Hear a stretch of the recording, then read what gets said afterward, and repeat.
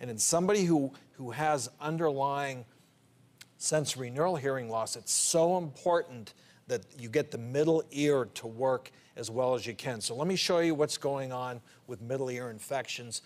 It all starts with the eustachian tube not working properly. You see the little arrows? That means that inflammation around the eustachian tube causes constriction, negative pressure in the middle ear. Fluid collects. How do we correct that?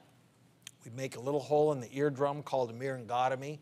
We place a tube which takes the place of the eustachian tube so that air can go in and out and allow that fluid to come out on its own. If you don't do that, that fluid stays in the middle ear, can actually turn to glue, so-called glue ear, and can lead to chronic ear infections, which potentially can be a serious source of deafness. Oh, yeah.